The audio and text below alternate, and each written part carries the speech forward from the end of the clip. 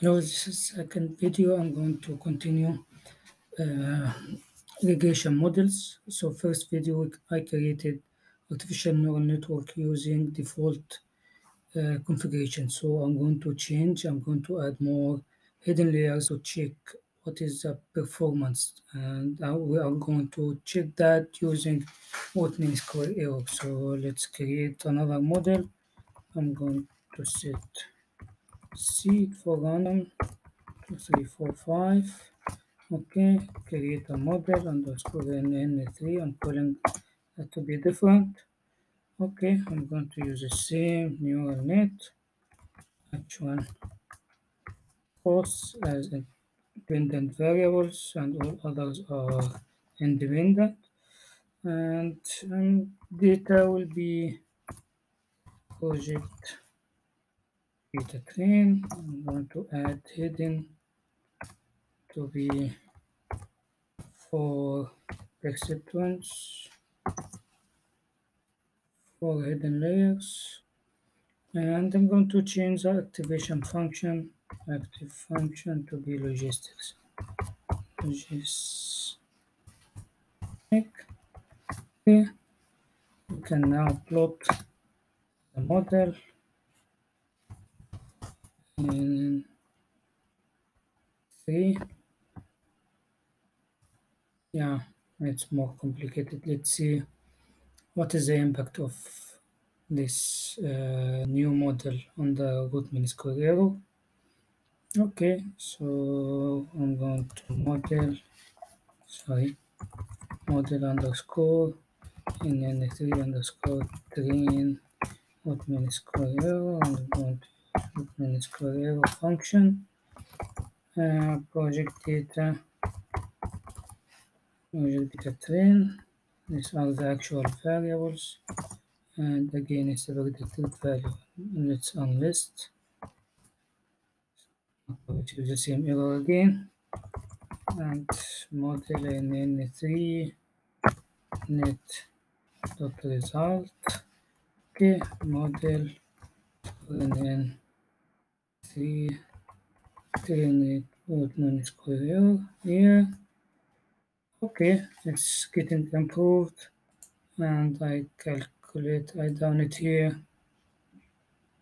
I'm sorry. It's in order to compare the different models. Okay, so now I'm going to move to another regression model, support vector machine.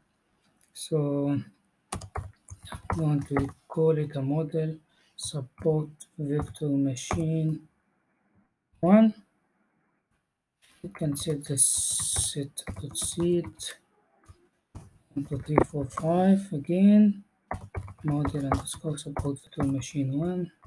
I'm going to use support vector machine. It's similar to ANN actual costs, as actual cost as independent and all others are dependent, and data equal project train. Yeah, I see the error. I didn't call the library. It's called E1 if I'm not mistaken. E1 07. Yeah, here we go. Okay, so I believe now it will work well. Yes, okay. And unfortunately, I cannot plot the support vector machine because it needs 9 axes, and this is not possible yet. Okay, but we can continue the same. We can call it model underscore support vector machine 1. Yeah, we have here number of support vectors and the configuration for this value. Let's calculate the root mean square error. Okay, it will be the same. Okay, model underscore support vector machine one underscore train underscore what means square error. Okay, and project data train actual data against unlist support model underscore support vector machine one net. Okay,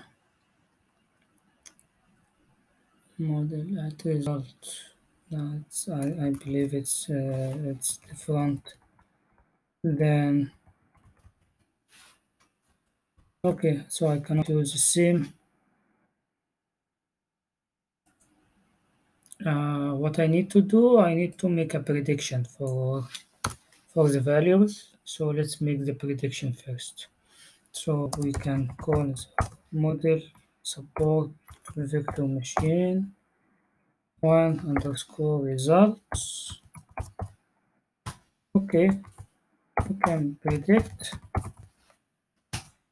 Okay, the data, the model first, model underscore support machine one, and the data project data train. Okay, review the result,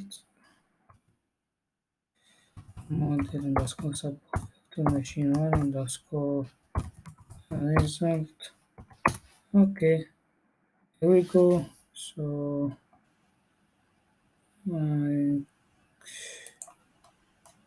down here, and let's calculate the root mean square.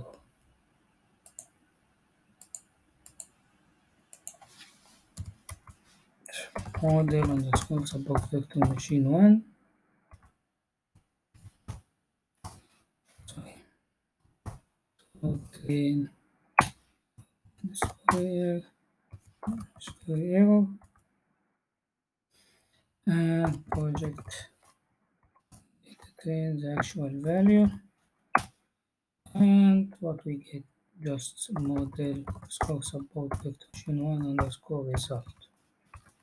Okay, so let's calculate the support vector machine one underscore train underscore mean square. Yeah, I think it's getting better. So we can calculate that, or we can conclude that support vector machine is giving more accuracy than artificial neural network. I'm going to continue this same. So for KNN and or the k nearest neighbor and random forest.